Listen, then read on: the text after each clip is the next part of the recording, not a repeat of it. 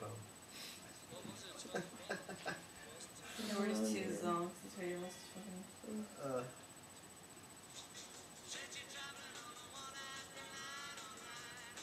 I want the transfer.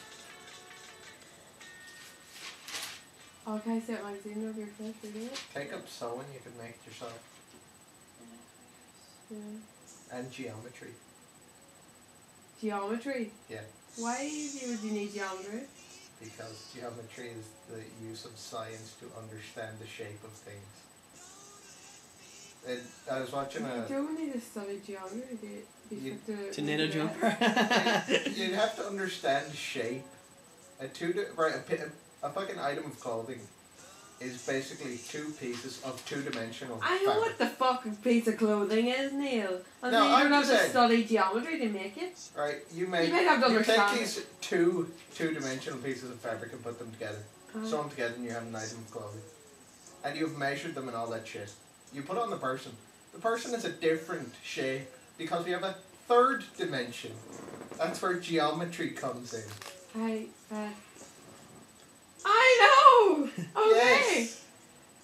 That's where geometry comes into it. That's why clothes never fit.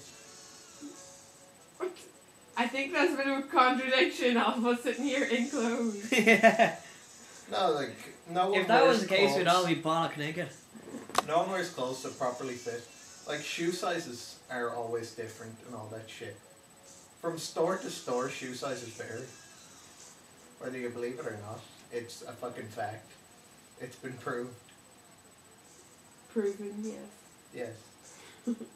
That between Zing. the brands and the whole fucking all the countries and all the companies and everything else, an 8 with a Nike isn't a fucking 8 in an Adidas, isn't a fucking 8 in a Puma. Puma. Puma. Whatever.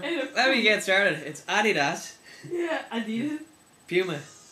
And Nike. No. No, I would say Nike. It's not. Although it should be Nike, as that was the Greek god that the name came from, or goddess, I should say. But